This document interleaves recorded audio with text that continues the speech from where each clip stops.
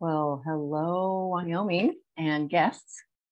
Welcome to the free Wyoming Culture Change Coalition monthly webinar. We are in our third year of a 3-year grant, and that's pretty exciting. And I just certainly hope and wish for Wyoming that we do a lot this year. We could use your help, anyone listening, to spread the news and join us on our events. I'll tell you more at the end with some dates, etc. And then today we are looking at the Artifacts of Culture Change 2.0 tool again. It's a lengthy tool for good reason. It documents culture change practices. And forgive me, we're just going to zoom through 2 sections. And I'd love to hear from you if you think we should have done this different. Is it too much, too quick? It's just hard to know. Plus, we wrote this grant like 3 or 4 years ago. So here we go. If you're not familiar with the Artifacts tool, it was designed and actually funded by CMS in 2006. It came out of central office. I was very blessed to be a subcontractor for the original tool. And then we got another grant. CMS ended up paying for it again, which is kind of funny, with a CMP grant actually out of the state of Maryland. And we did create a 2.0 version. And we do think it's even better. It wasn't bad, but now one thing better about it is that it's a simple tally. So if your community got serious about completing it, we do recommend it be done with a group, not just one person, because you want to verify that everyone agrees whether these practices are implemented or not. And then on that note, you decide if it's fully implemented throughout the building, all residents, et cetera, like that, depending on what it is, or is it partially implemented or not implemented? And then part of this project is homes like Star Valley's on the line, and Life Care of Casper and others have been a part of this project. Another piece of this project is 5 homes per year committed to using this tool and choosing at least 3 practices. Everyone did more than 3. That's pretty common. And so whether you ever join a project or not, your home, your company could use this tool. We highly recommend it. Whoever you are, if you just make copies, guess what? And give it to people. We call it an educational tool. They will learn culture change practices. We call it hopefully it's an inspirational tool because you go, yay, let's do that. And then it can be a benchmarking tool. We recommend doing it, completing it annually. And if you're serious about implementing practices, guess what? Your scores, your tallies will improve because, it's just kind of a neat design of data that you'll see improvement. So enough about that. There are 5 sections. Last time we did more about the tool, and then we covered resident directed life. And today we're going to cover these 2 sections, being well known and home environment and accommodation of needs and preferences. So here we go. Being well known. How do you like that title? I love it. It's really a premise of the culture change movement to be well known. And I hate to say it, but sadly, in many of our, historical, traditional, institutional nursing homes, I would challenge you to think about your process of getting to know people. And are you really getting to know the details of their lives? That really helps you when you know those details. Sadly, typically, there's a lot more details we could be learning. And I've just seen it backwards, Like here's an interesting example. Someone keeps being found on the floor, found on the floor, found on the floor. Turns out he wasn't falling. He was getting down there on purpose. Let's say a person prayed on their knees, right? And so think of your systems. Do they help you to really know people that well before you? Hi, Trace. I did not even see your text message. I was the hard way. Oh, okay, here we go. All right, so moving into this section, one of the practices is that you purposely collect more information. We call it about a person's life story, as well as current interests and preferences. So there's one thing to be said about past interests, right? And are they current? They could be both. And so when you see an asterisk, it does refer to a guidance document at the end of the Artifacts tool. So a life story is meant to go beyond the typical traditional, again, social history to get more detailed information showing what makes this person unique as an individual. And it goes beyond a lot of the demographics. You know, I've done a lot of audits in my years, and it really saddens me when all we ask is kind of the same questions. Where were you born? Where'd you go to school? Did you get married? How many kids? Sometimes it's the end. So don't let that happen. By the way, we're really trying to move towards life stories instead of social histories. You could start just with calling it that, but better yet, you know, go after more information to truly make it a life story. Then we have trying to understand expressions and preferences of those who can't tell us verbally, who can't communicate with words, and then getting that on the care plan. So I always use this as a fun example. If I had just spit out my green beans, what did I just tell you? Without words. Those are nasty. I don't like them. Yay, Brittany. Guess what? I was on the call yesterday, everybody, with Bighorn. Irina, one of your homes, just started the project. I said that example. And the new culinary chef in the kitchen, when I said the green bean thing, he goes, now, if you had some melted cheese on them, you probably wouldn't spit them out. Yes. Isn't that great? That's too funny, Carmen. Isn't that great, Irina? Good for him. That's how a serious, you know, kind, loving culinary chef thinks, right? That maybe we could have made him better. But the point is, we want to honor those of you that work close with people and you know that kind of stuff. We have to honor your observations of people. They tell us stuff all the time that may not be with words. So that's actually a practice to really go after that seriously, to understand people, even when they can't talk to us, communicate verbally. So the next one, each care plan is specific to the individual, yay, and it reflects that person's goals. How many of you are tired of making goals up for other people? Anybody? Brittany, I wouldn't make up goals for you in our life right now. You wouldn't make them up for me. I just love reminding everyone it is not normal what we have done in the institution. And the CMS regs now reflect this. In the new set of regs, which came out in 16, they reference the residence goals at least 153 times. I haven't done a word count since the later iterations have come out, but it didn't used to be that way. So take advantage of that. Plus, it's a culture change practice, and you could choose it if you were using the tool, that we're going to go after what this person says is their goals, not the daughter's goals, not the doctor's goals. And again, even with dementia, I challenge you, I bet you could figure it out. You, again, you observe well, and you can ask people who know this person what their goals might have been or have been, or you think they would tell you are now, or even ask people with the dementia, you know. It's so precious to me that a lot of times, even though people have dementia, they can answer your questions, right? So then we have a beautiful process and practice of actually care planning the 7 domains of well-being. Now, these have been identified by the Eden Alternative. Go to their website if you want to learn more. They got a grant years ago. Thought leaders in our movement really were so smart to help us look beyond care, that what really matters to people, you know, quality of life, well-being, and they call them the 7 domains of well-being. And when the new regs came out in 2016, guess what? There they were.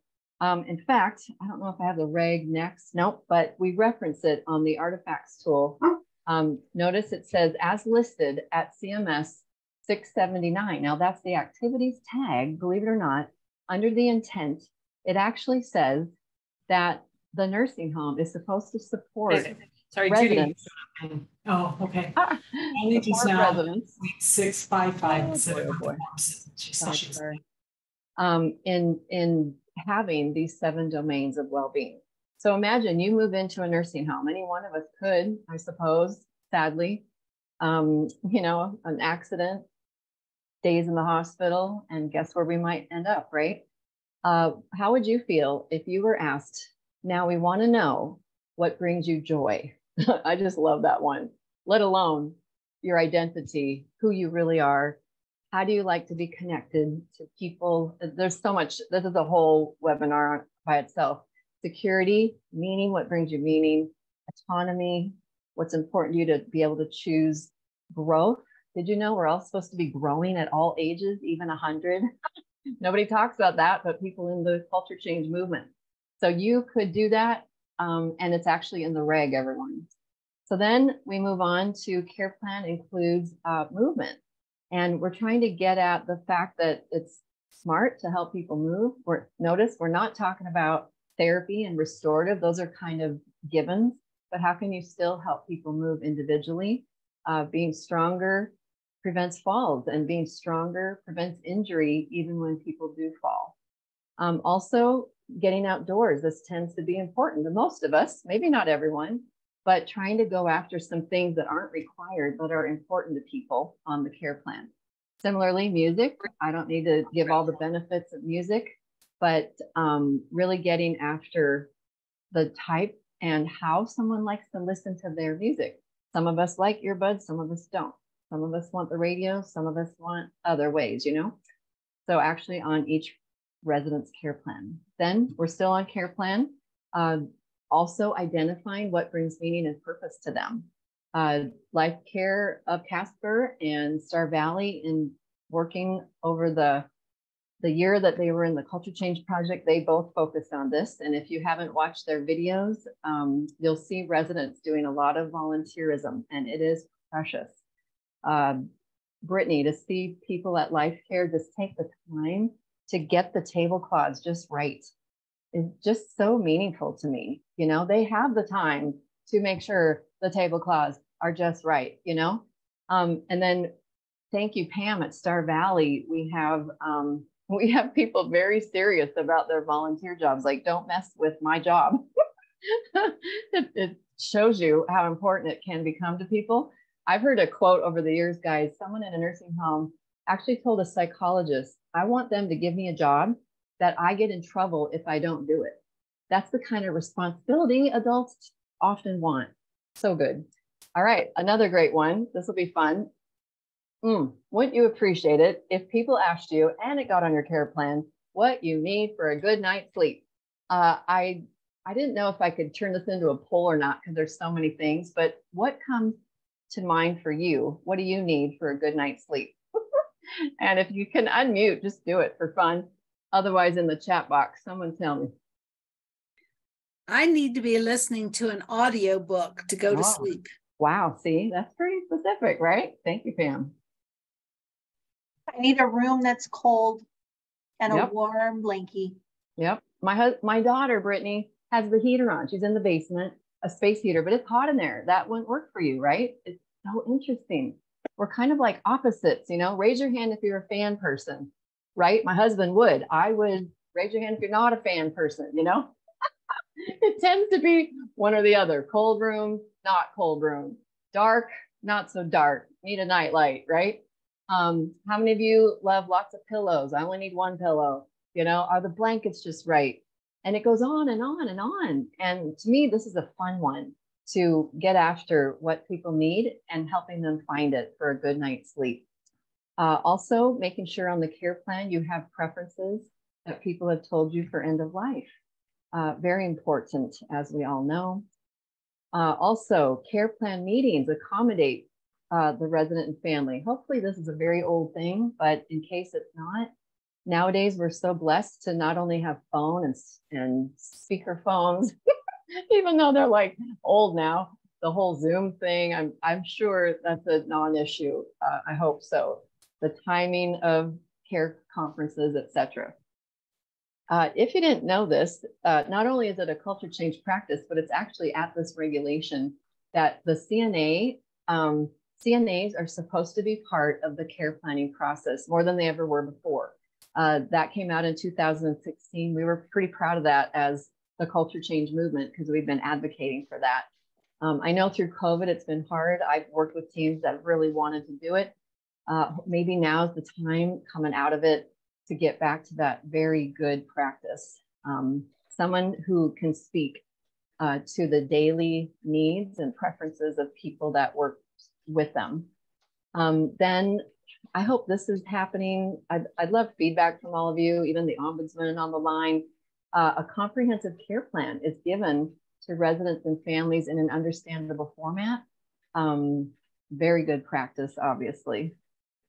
And then also, all team members who care for an individual provide input into their care plan, and they receive information regarding their care plan, their preferences, and even their life story. So making sure all the right people are involved at both ways.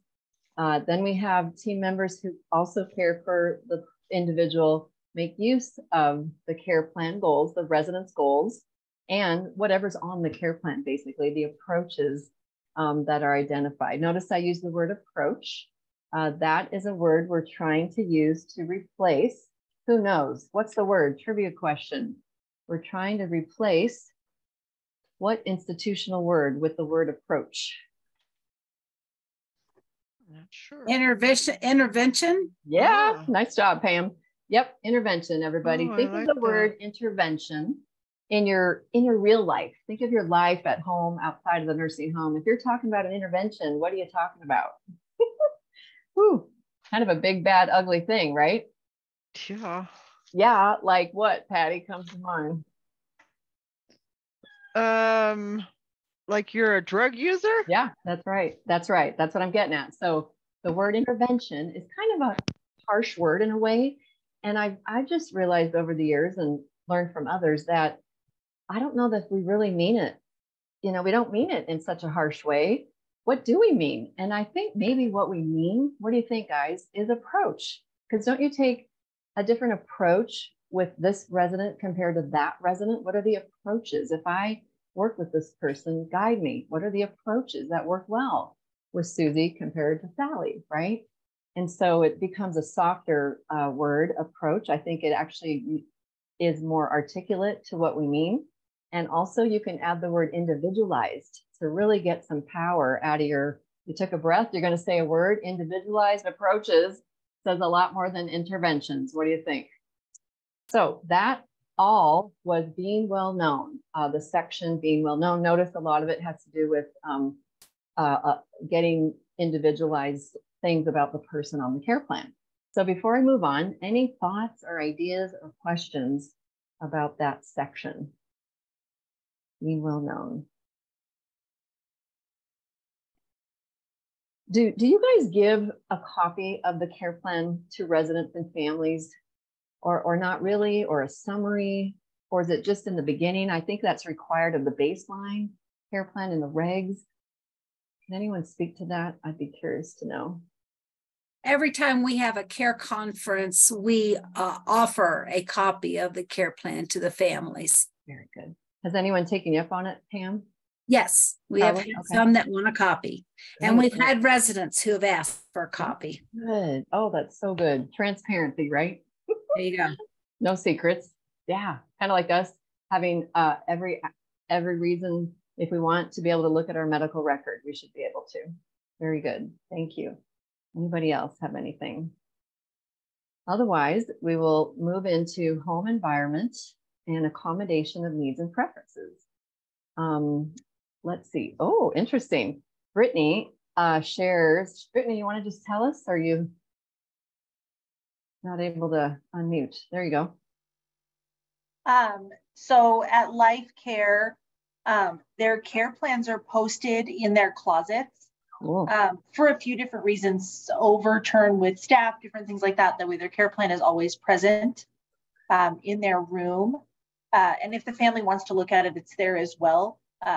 I'm sure they would give a copy if they asked, but that way it's always visible for family, the resident, and the staff. Wonderful. That is actually kind of an old practice, guys. I mean, just because I'm getting older and I've been in the movement for like 30 years now.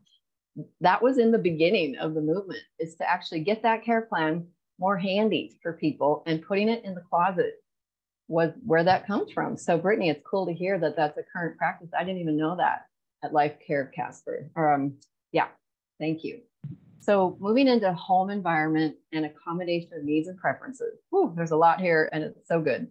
The first one is that people actually live in a small group living area. Now, forgive me, that may sound wordy, but we had to figure out how to say all this. So by a small group living area, what do we mean? A neighborhood, a household, a small house or greenhouse, but it includes a full kitchen, dining area, and living room. So you guys in Wyoming have several greenhouse communities now. I do believe St. John's is a household model. I'm not sure if they have full kitchens. I don't know if anyone would know, but that's the idea here, that people really live in more like a house instead of a hall of an institution. Here's a picture of a household model nursing home in Kansas, Meadowlark Hills. Notice they even have a front door, because you and I have a front door. They have a doorbell and they have a mailbox. And this organization made a big deal out of calling it the sanctity of the household. I would not just walk into your house and you would not walk into mine. You would knock or you would use the bell. And I've also learned something special from the people who live at this home. They ended up telling people, we don't want you just to walk through like a tour. We want you to visit like you would in us in our home. You have to spend time with us. Talk about the sanctity of the home, right? And then the next artifact is that people actually live in private rooms. So thankfully, in these typical built households and small houses, private rooms tend to be the thing. Most of us are going to want that, right? And people are really making a big deal about that now, that this is what people want. We all want this. I've also seen homes in Colorado turn the shared room into a nice large private room, and they've made it work. I think that's impressive. We've also seen in the research that a private room tends to stay full longer. People tend to want it. I don't know if we could see more of it maybe. And then residents live either in those private rooms or privacy enhanced shared rooms. So living space is separated by a partial wall. As you can see in this photo, this home is in Missouri many years ago. It just means a partial wall in these typical rooms. And I got a video clip to share with you.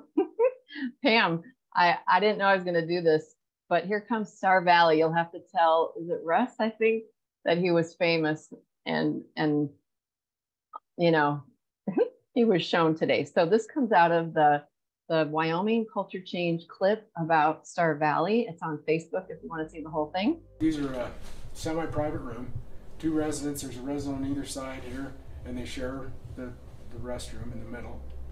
And some of the residents, it was very disturbing when in the middle of the night or whatever, they had to help the resident on the other side, and the lights were on, and they could obviously hear and the light, and it really disturbed their sleep and different things. And so that's one thing we did, was extended the wall up to the ceiling.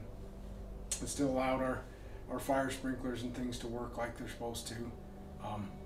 That way it gave them a little bit more privacy from the light and the noise both, and helped divide these semi-private rooms and make them a little bit more private. Unique story there at Star Valley. I think it's probably you, Pam, that noticed that why is there this gap, and it was causing problems, like we said, with the lighting. And so many homes have done it, and it's a wonderful thing. I think if I lived in a nursing home, I'd really appreciate it. How about you? Okay, moving on. Won't surprise you, the home has no nursing station, and team members work in areas that are accessible to residents and families. So the leaders of the culture change movement that figured this out realized that it's not normal. It's not in your house and mine that there's this big nursing station in the middle. And rather than just put in a television, the point here, this picture kind of points it out, is to basically just have tables for anyone to sit down, whether you work there, visit there, or live there. So if you do that, please know that it's meant to be replaced ideally with living space for the people who live there. And then notice there's still workspace as well. And the workspace for staff has just been sort of not the focal point, more normal. Some homes have just worked to put in a normal desk and just more normal living room furniture around the desk. And then I also really appreciated learning from this home in particular that just even to tuck away the medical records does wonders to create home, to not have to even see them. So that was many years ago. This is a pioneer, Sister Pauline, who helped start the Pioneer Network, which formed in 1997. They were already doing all that. Another practice is to eliminate, or how about better yet, never use med carts. Brittany, I'm guessing in the greenhouse model, that's common. They don't even start with them. Wouldn't that be amazing, everybody? But it's okay if you're working at getting rid of them. Brittany, in your setting with the greenhouses, are they using locked meds in people's rooms? Yes, we have cabinets in each room for all of their meds. The narcotics have to be locked up in a room, so we do have a med room, but it's actually labeled as a den. Nice. And so that room is locked, and that's where their narcotics are kept. But their individual meds are in their rooms in a cabinet. Thank you. No med carts in greenhouses. Woohoo! Yep, I didn't think so. Isn't that cool? So here's a home that really transformed from the old model to a household model. And the household model just means that these houses are connected. They have a town center, they call it, with kind of an auditorium, snack shop, you know, places that everybody might use. So they're similar to greenhouses, but different. And it was my joy to spend a week in one and study it. And this photo shows you that in the private room, they probably, what I'm trying to say is the home designed this cabinetry to fit this room. And you also see here locked medications. And so that's a beautiful way to be able to get your meds on a more personal level, often in your room, unless someone wants them at the dining room table, you know, of course, per person. But people have always touted the benefits of the nurse getting to have a little more personal time with someone, and it not being so public, and getting rid of the med carts. All right, next we have that all residents, whether they're standing or seated, can actually see themselves in a mirror. So this can look however you want it to look. It's up to the home, but I happen to have this photo that I've always been impressed with. First of all, those mirrors are tilt mirrors. So they are helping the person in the wheelchair to be able to see themselves. And then I love showing you how the maintenance team created 2 sinks instead of 1. Isn't that great? If you think of a master bath, we get each our own sink. So here's 2 strangers living together. Shouldn't they have their own sink? Speaking of sinks, it's actually a practice in the tool that the sinks can be reached by the person. And so I show this picture because this sink is actually adjustable. Apparently some are. And so if the person's shorter, you can bring all that down, or if they're taller, you can bring it up, piping to go with it. Isn't that cool? I hope this is in every home already. Each resident's toiletries are within reach. I hope all your team members know not to move other people's things. They tend to put it where they like to have it and think that's where it is when they go to get it. We also have created the practice that closets are more accessible and the rods are movable. So, obviously the biggest win here is if someone's usually in a wheelchair, which so many people are, can they reach their clothing, and being able to bring that rod down makes that possible. I think I've heard over the years, like even having 2 closet rods, maybe some clothes up here that are, you don't wear as much or out of season, and some below can work. Plus, this is in the regulation, tag 584 environment. People are supposed to be able to reach their closets, clothes in their closet. Now, residents are permitted. Oh, it used to say that, I think. Residents are welcome, friendlier word, to decorate their walls according to their preferences. So what do we mean?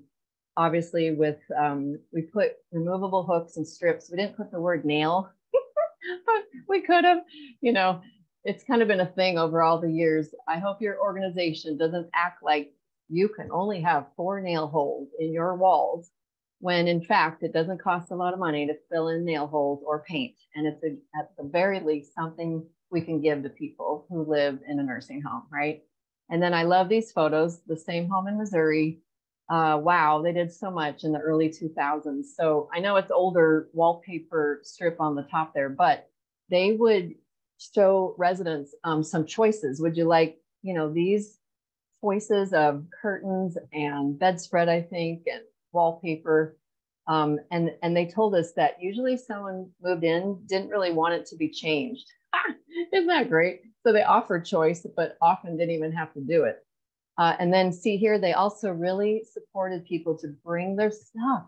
Our stuff is important to us. I love these photos. They even committed to helping residents bring their own quilt, bring their own bed, by also offering to make them flame retardant if they weren't already. So there are dips and there are sprays that you can use to do that. And then you keep track. The nursing home said, we'll keep track. We'll make sure the quilt gets that, you know, when it needs it again, every 6 months or whatever it is. I don't know. You don't see that very often, but that's a big commitment to a person having their own things. And I really appreciate it. Now, these photos are the same room, believe it or not. And sometimes people get a little nervous. I don't think there's any reason to be nervous, you know, even though there's a lot of stuff, it wasn't where you walked.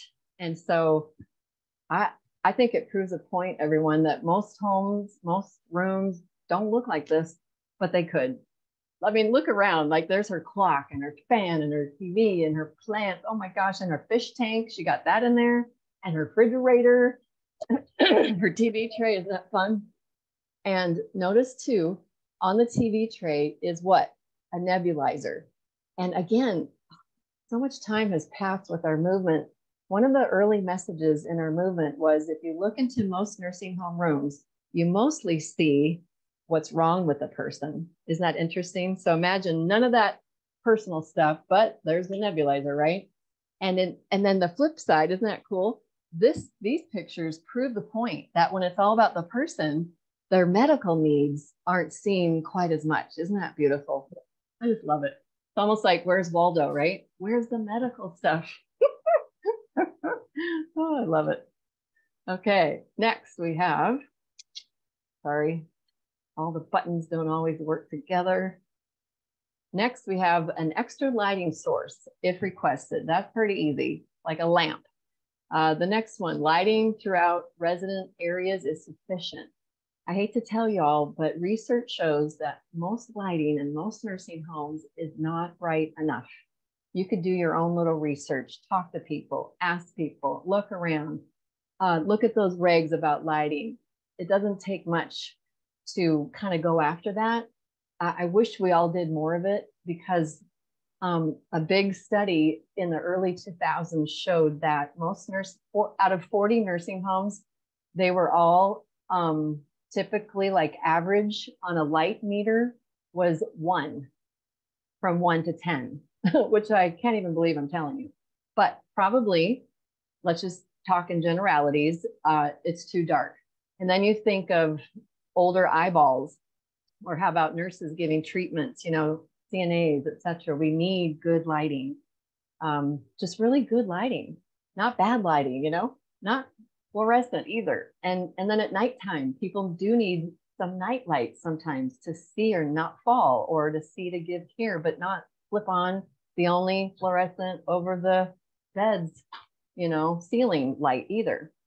Similarly, it's a practice that you would minimize glare from unshielded windows on shiny floors if you have shiny floors. We all know that glare can be hard on some people. Then one of our favorites, institutional over-the-door call lights. So the typical institutional over-the-door call lights are actually replaced with alternatives like a porch light. So in this photo, which I've loved showing all these years, you see the porch light, and that's actually the call light. And so when a resident were to turn on their call light, it's actually a porch light that lights up, and it's not above the door. And Brittany, I think of you. Brittany's idea was to do this. They didn't quite get the permission to move the light, but do you want to tell them, Brittany, what you did do?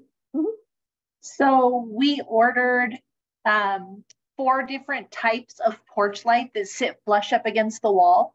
And we accommodated that where we made them work because they're not really designed to fit that panel behind them. And so all of their call lights are now a porch light over their door. They don't come down to the side because our corporation wouldn't let us move them. But when we put their mailboxes up, we also gave them porch light. Woo! So way to go. Now they have an address instead of a room number. Way to go, Brittany. You can be so proud. So Brittany, I learned from you. Like, I don't know that I would have thought to, well, at the very least, make that a pretty light up there. And you did. You pulled it off. So I love it. And then, you know, it was better than what you had before. And technically with the tool, it'd be partially implemented. Maybe someday someone says, yeah, let's move them down. If y'all move them down and it becomes a thing, maybe there's pressure to do it this way because it's more like home and less like an institution, right? Yep, I agree.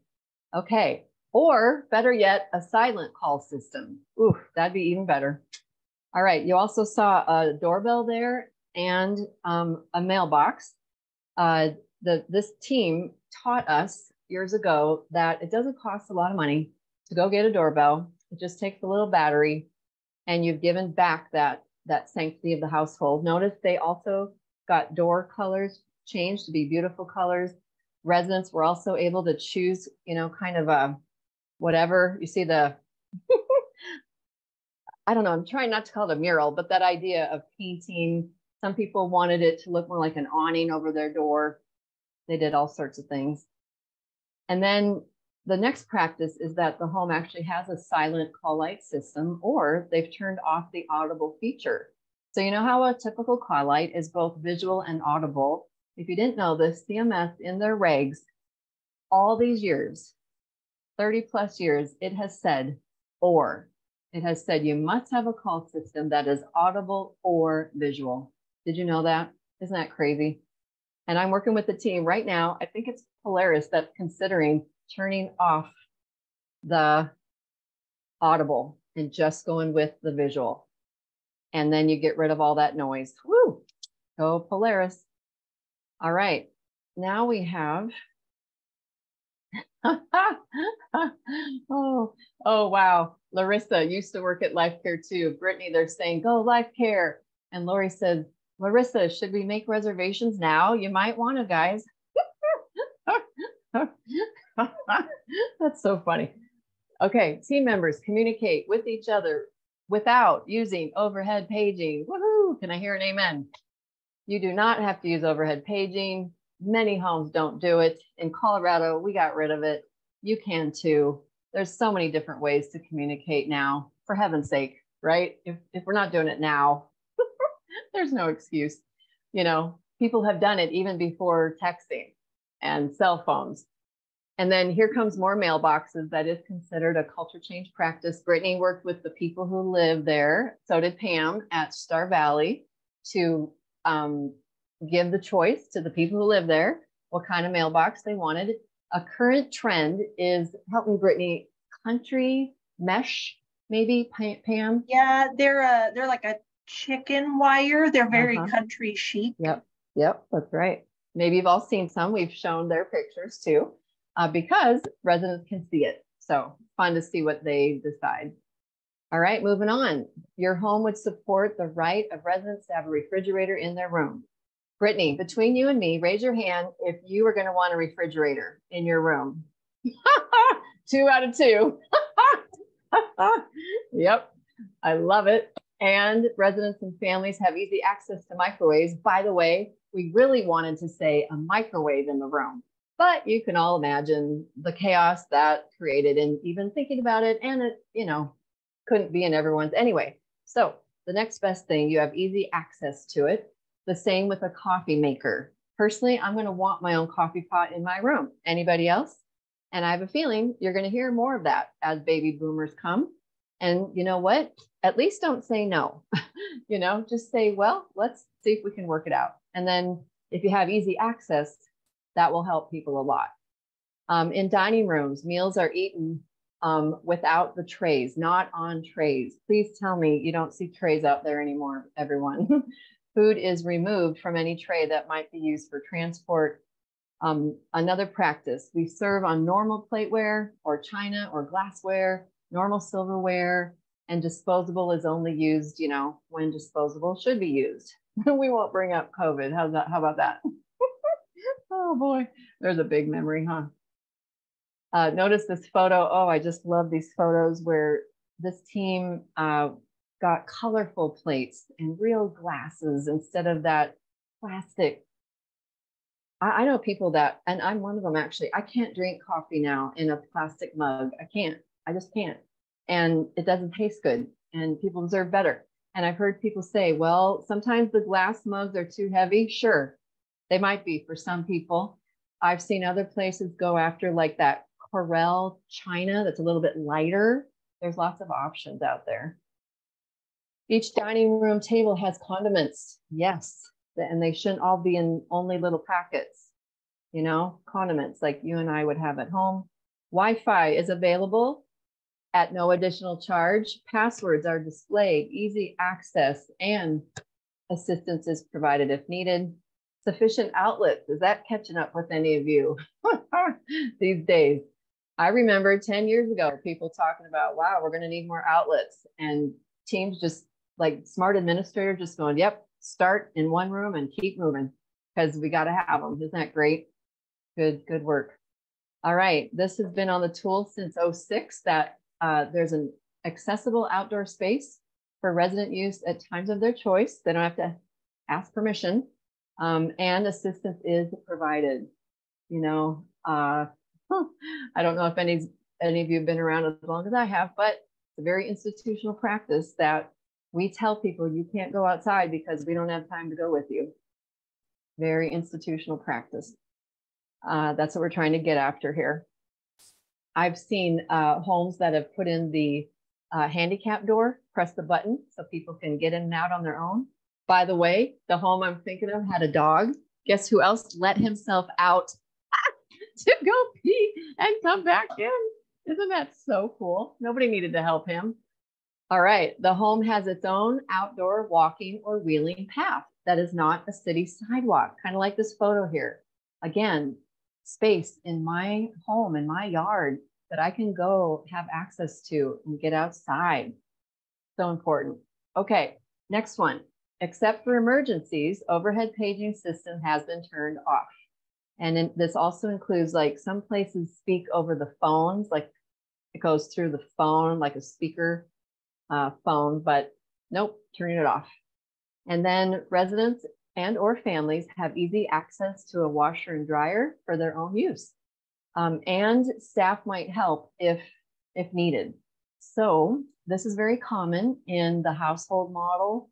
For instance, Brittany, is there a washer and dryer in the greenhouses, in each greenhouse? So there are 2 washers and 2 dryers in each greenhouse and a laundry room with tables to fold, as well as a mop sink in case they would like to rinse their laundry or pre-soak a stain. Sure. Okay. And anyone can use that laundry room, I would presume. Yep. Good. It's their home. Okay. Of course you have your own in each house. So what I love sharing with everyone is even if you are representing an older nursing home, there tends to be like a nook and cranny somewhere that people find to add a household washer and dryer. And I've just always appreciated that. I could see myself wanting to wash my clothes. I do it on cold, a lot of it on cold, if I was able. And then if the resident's not able, think of the family. Historically, we've had a family schlepping laundry home, schlepping it back. And then think about the money we spend. Even you and I were taxpayers. All the money spent on nursing home care. Should families have to schlep anything? Really? And then if you had this, now families might be more apt to hang out and tend to the laundry and play cards or go outside and or bake cookies. Woo, you know, come on, this is living life. All right, for homes without full bathrooms in the resident rooms, residents are escorted to bathing areas, either fully dressed in a robe and slippers, I should say fully dressed or in a robe and slippers per their preference. Hopefully that's not an issue, but it has been in our past. And then in the bathing area, each resident has good privacy. Culture change practice, no locked living areas. Life Care of Casper happens to be an example, right, Brittany and Larissa, of a home that used to have a locked memory care, I think, and then chose not to. And coming from Colorado, I saw a lot of Life Care buildings do that at one point.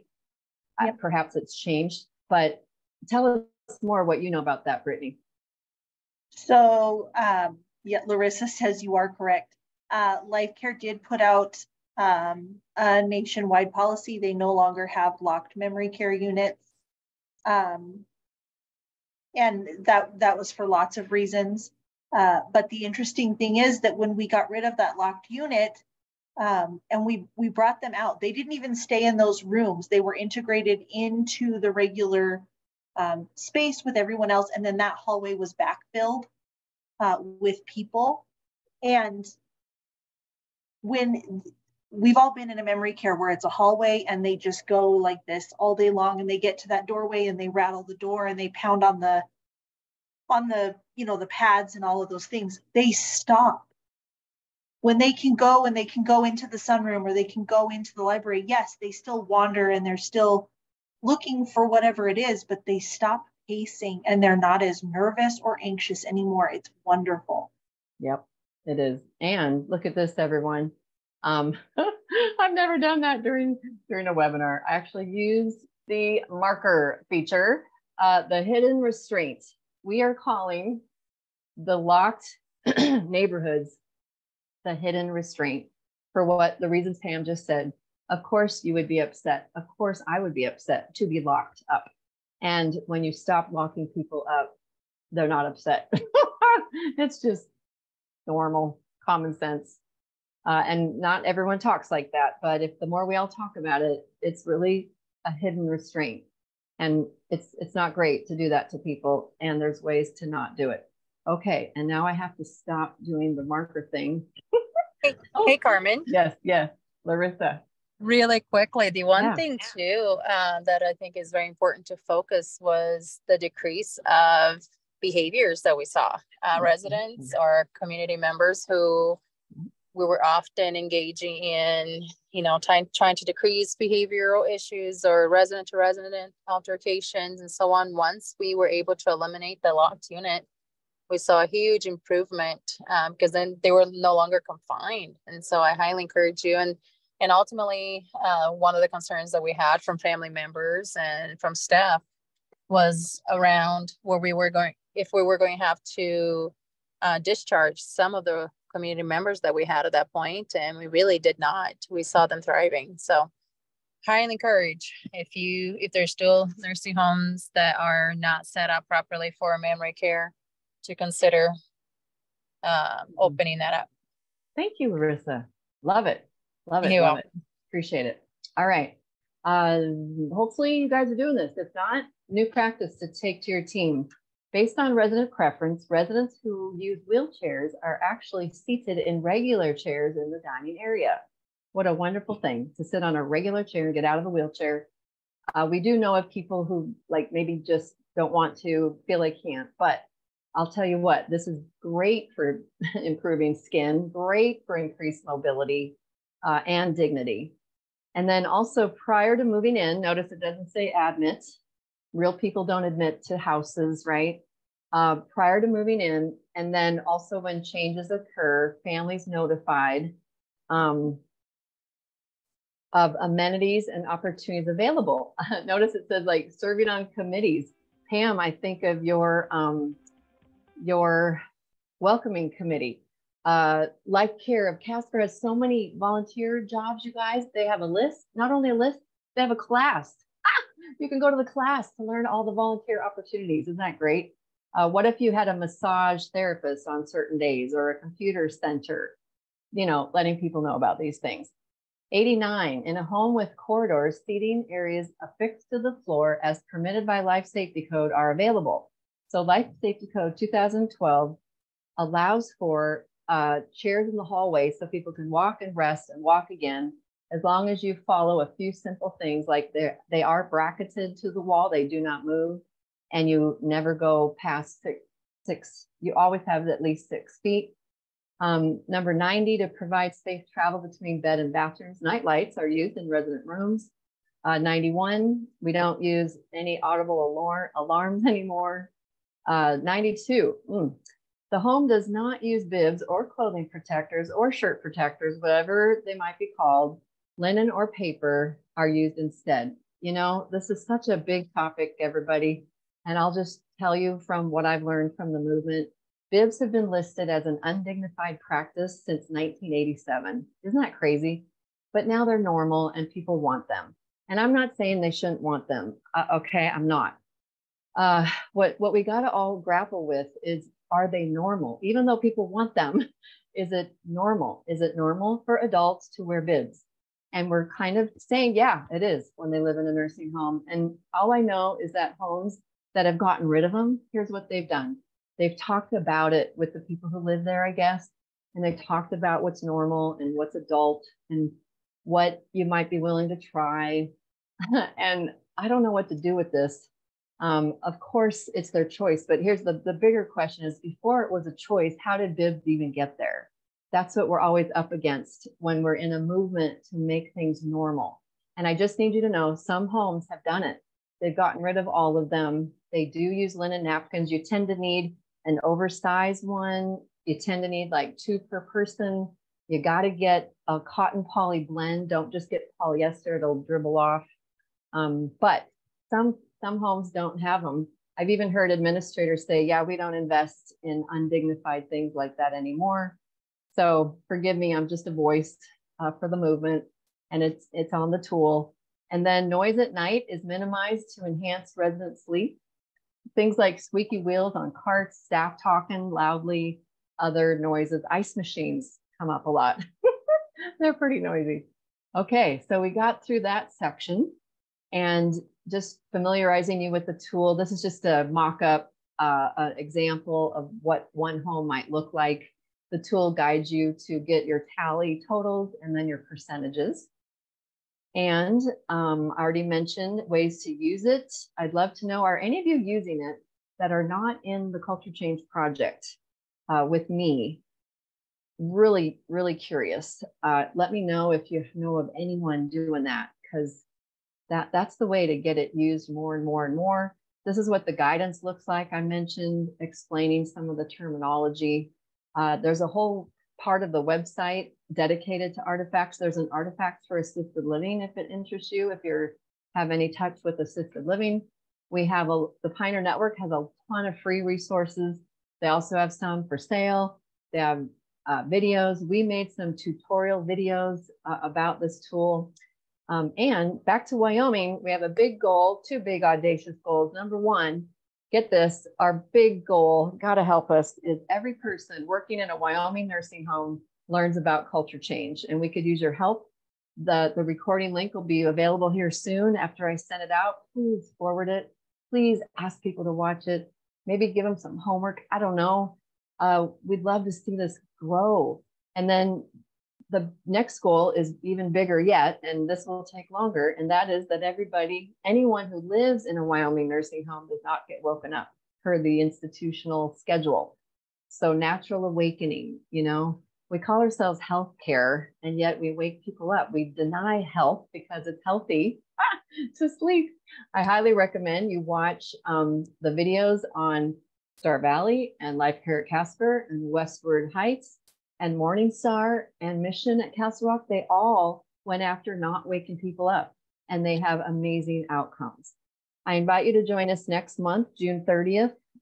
Same time, we'll finish out the tool with sections 4 and 5, family and community, leadership and team member engagement. And before I forget, I don't think I have a slide. I don't know how I did that. I hope someone's coming from your home August 11th is our in-person one-day culture change training, free in Lander, 9 to 4. A registration link will be sent out soon. And it's going to actually come from the Wyoming Center on Aging, because they're also offering a special infection prevention workshop the afternoon before that has an escape room element. So hoping that entices you all to come. Last month, we did a poll. We're going to do another poll in a minute.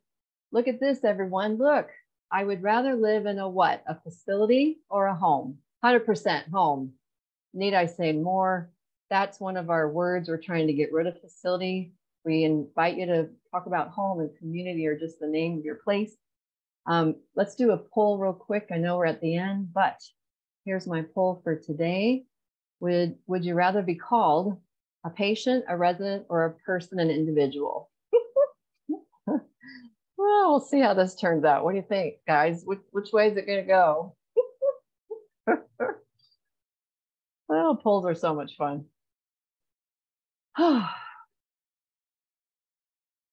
Thank you, thank you. I'm almost done. I'm going to end the poll, share results. Look at that. Once again, we have 100% would rather be referred to as a person or an individual. Need I say more? Not telling you what to say, but notice the power in words. I have a friend who says, oh, resident. He was a person way before he was a resident of a nursing home. I just love that. I've never heard anyone say it better.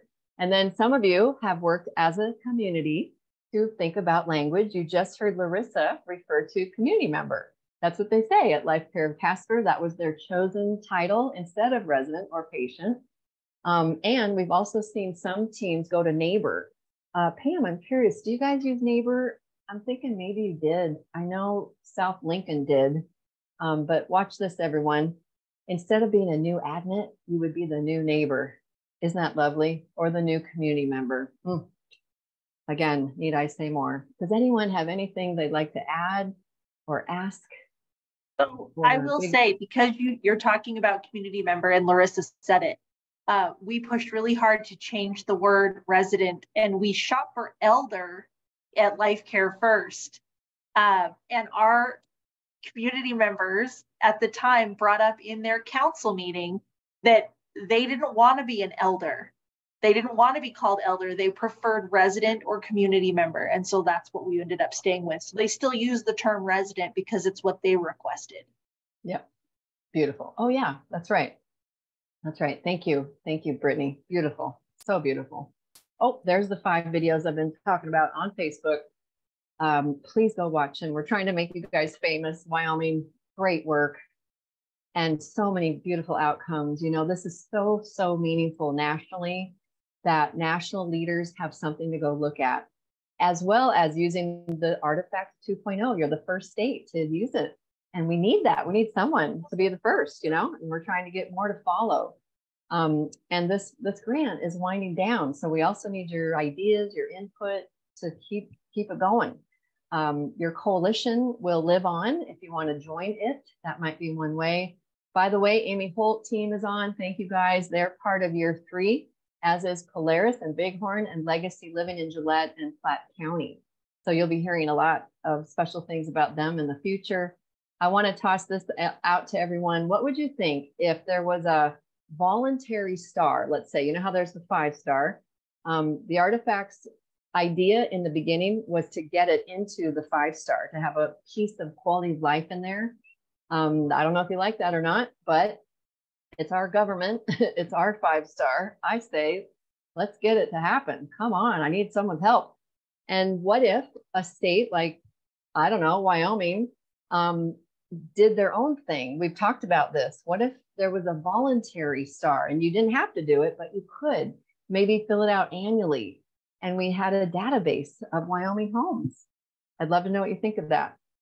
So I'm going to end out, be aware of artifacts of the institution, start to call them out, start to learn these artifacts of culture change instead, promote them, learn all you can, become a culture change leader, advocate, and maybe even call yourself that. You know, there is no title out there like that, but the more we say, hey, I've been studying it, let me be the culture change leader. Let me lead a committee or whatever, do something.